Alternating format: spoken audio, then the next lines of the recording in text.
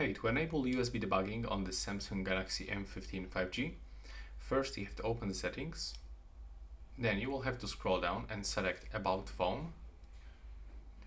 Now from this you have to scroll down again and open Software Information. And now you have to keep tapping on the build number. Now when you do this, you have to unlock your phone. From this, go back. Now select Developer Options. Scroll down again. And click on the switcher to turn on the USB debugging on this smartphone.